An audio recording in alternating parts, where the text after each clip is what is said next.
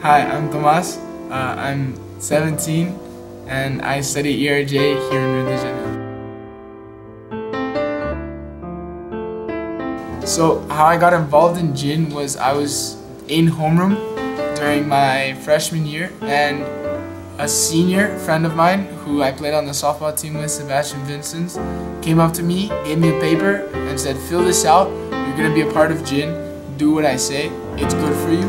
So I went home, filled it out, got my mom to sign it, gave it to Mr. Prendergast, and became a part of gin, not knowing what gin was at all, not knowing anything about the project, but I can wholeheartedly say that it was one of the greatest decisions I've ever. From being a member of Global Issues Network, I've gained a lot of experience working with others, individuals, groups, presenting as well. That was a big thing I learned. But the main thing I take away from it is my exposure to the entrepreneurship, specifically the social entrepreneurship side of the world. Something that I didn't know much about before. I was interested in entrepreneurship because it was a fancy word, and I liked fancy words, but I didn't really exactly know what it was. And when I went to gin and saw different people near my age presenting their social projects, being themselves entrepreneurs, I realized that that is something I really want to pursue, and it led me to continue to go after that passion and become part of the projects that I'm a part of today, and do the courses that I've done today to basically change the way change the direction I was going from just thinking I was going to be an entrepreneur to actually going out and doing what is necessary to become an entrepreneur.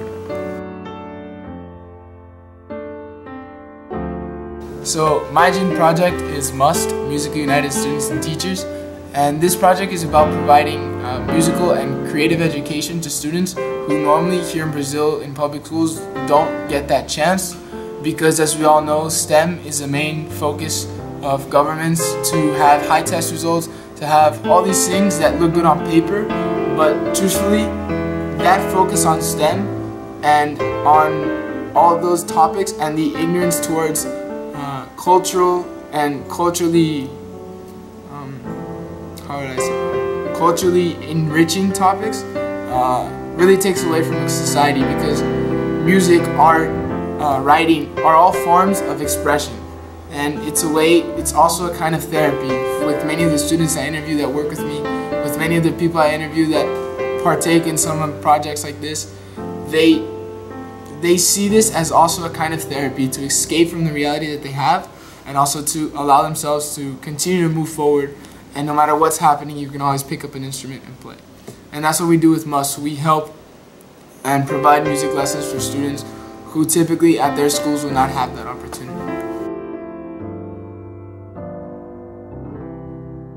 Well, the essential question of the project is, how can we create a more united community through music while helping create an appreciation for the arts and teaching the arts? So it's developing that appreciation for music and creating that better community through interaction between two supposedly segregated sides, the supposed high class and the supposed low class, and bringing them together and showing them that truthfully there's not much of a difference between them, and the opportunities that separate them are something that shouldn't stand as a barrier. So the global issue we're addressing with MUST is the issue of poverty and the issue of education. More specifically, not exactly poverty in Brazil, but poverty in the way that opportunities are presented. Most of these kids don't have these opportunities, have a lack of these opportunities, and in my mind that itself is poverty, taking away chances from these kids. Also, the other problem we're addressing is education. Again, the exposure to the other side of education, the cultural side of education, where students learn about expression of themselves through art and through other forms of showing their talents. So the reason I'm passionate about this is because over the summer I went to a program where I learned about global citizenship, and one of the things I learned is that there is this pie of intelligence, right? And each person has a slice of the pie, and the idea is that there are multiple types of intelligences, and each person might have a larger slice in one of the sides of intelligence. So what we're trying to do as MUST is nurture the side of intelligence, the cultural side, the musical, the artistic side of intelligence that schools typically wouldn't allow these kids to express. So the reason I'm really passionate about this is because before I came to EARJ, I'd never had exposure whatsoever to music or to arts and stuff like that. So once I was able to see what arts are and expose myself to these arts and expose myself to the expression of myself through music, it really changed the way that I thought, and it really changed the way that I began to believe that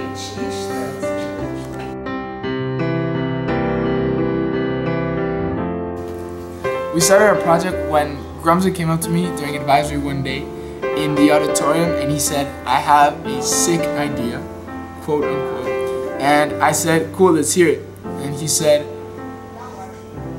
"What if we did Haza, a program at our school for teaching kids English, but for music, and called it Musically United Students and Teachers?"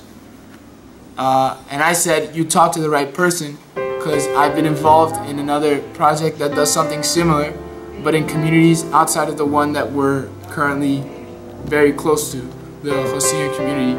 And from then we started working together. We talked to different sponsors, different people who work in the field, and we started MUST.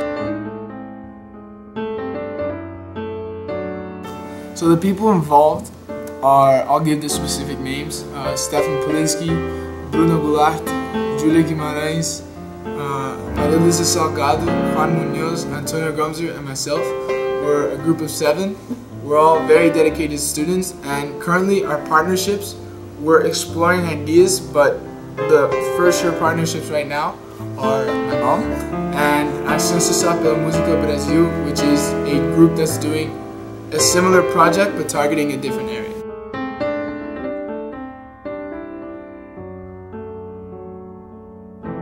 So the way we're measuring the impact of our project is by finding out how many students we've instilled this love of music in. And although we might have a class of 20, if one student turns out to have that passion for music and continues to pursue music, then we consider ourselves a success.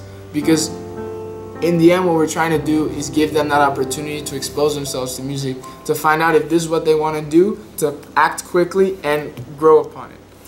And the way that our project has made an impact, at least as of now, is within the school.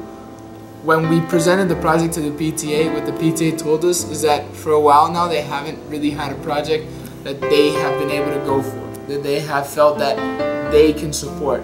So what we're providing for them as well is an outlet for all their energy that they want to use towards the school's improvement. And because we're a project that's improving the school's community and the community of Gavia and Rio as a whole, they are really supportive of our project, and we've had an impact in that sense of giving them an outlet for all that energy that they'd like to use to help.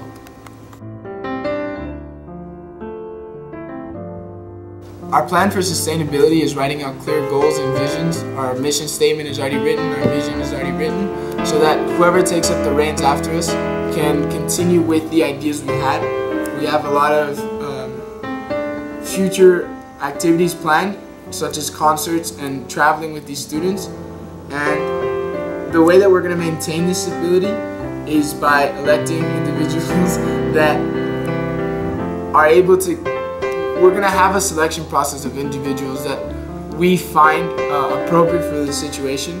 We want to find people who are as passionate, or hopefully even more passionate about this topic than we are, so that they can put in the work that we've put in and continue to grow MUST. Because this isn't a project that we want to make, leave school, and have crash and burn. This is a project that 15 years from now, we can come back and see a band of beginner band, intermediate band, concert band, traveling band within the school of kids from these communities that have worked really hard and come together to create these bands. So we really want to see MUST continue to grow and remain sustainable, because it's important to affect as many lives as possible.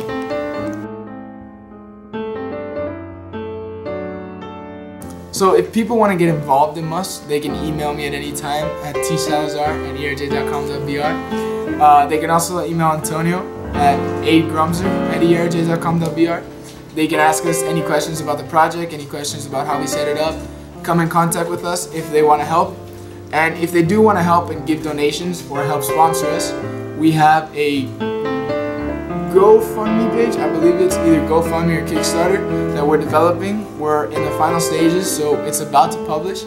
And also, if you wish to help an individual student, you can put that student in contact with us and we'll definitely talk about him. Lastly, can people volunteer? Of course they can volunteer. We would like the help if they are willing to help, they're willing to put in the work. Who are we to deny them that? The only thing is, our number of 7 members for now is going to stay the same. And if a person would like to volunteer, it would be volunteering on the weekends, helping set up and take down the lessons. Aside from that, they wouldn't exactly have a position within the club, but they'd be recognized as an active member.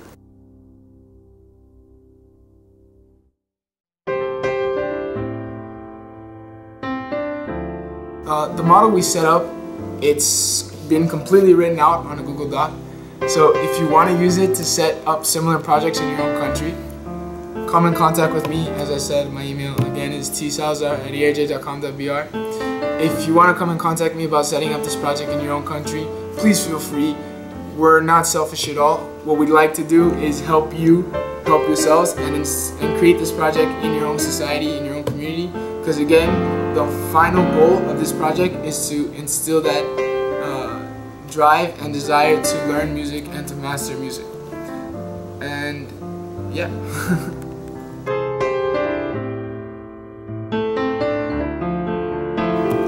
My advice for students starting a project. Well, you have to understand that you are a very capable person.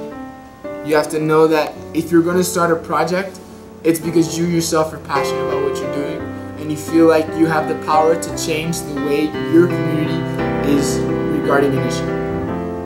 What I tell you is that I'm going to say a very famous quote that I appreciate myself, is that entrepreneurship is jumping off a cliff and being sure that you will assemble your plane on the way down before you hit the floor.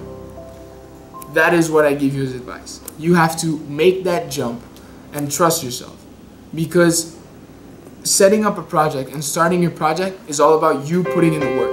There will be failures, things will happen and things will go wrong, but eventually, because you are so passionate about what you're doing and because you work so hard at what you're doing, it will work out for you, because hard work is always rewarded. And if you put in the work and if you're really passionate about what you're doing, you'll work hard and get those rewards. So take that jump.